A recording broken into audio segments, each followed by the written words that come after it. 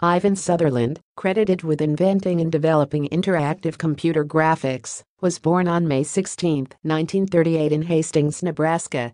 After graduating with a bachelor's degree in electrical engineering from the Carnegie Institute of Technology, now Carnegie Mellon University, and his master's degree from Caltech, Sutherland went for his PhD at MIT in EECS in 1963. While at MIT, he worked under computing pioneer Claude Shannon and created a computer program called Sketchpad. Sketchpad made it possible to create graphic images directly on a display screen by using a handheld object such as a light pen. Sketchpad is credited as being the first program that allowed the creation of graphic images directly on a display screen, rather than by entering codes and formulas into the computer through a keyboard. In doing so, Sketchpad provided the foundation for what would become the GUI, graphical user interface. Here is a demonstration of Sketchpad from 1964. After MIT, Dr. Sutherland joined the Army as an EE and worked in the National Security Agency before transferring to the agency now known as DARPA, where he ran the Information Processing Techniques Office.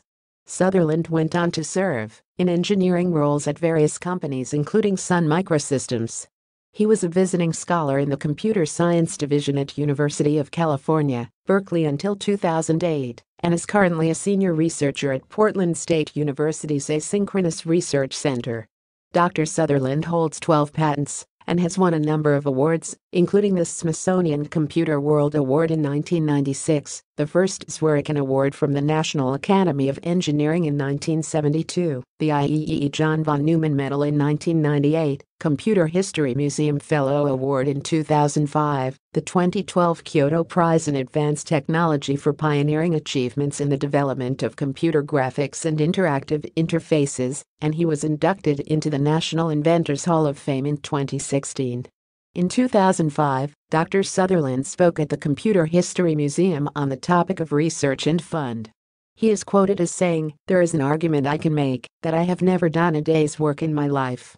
I have always had the luxury of doing things that I find to be fun. And when the fun goes away, so do I."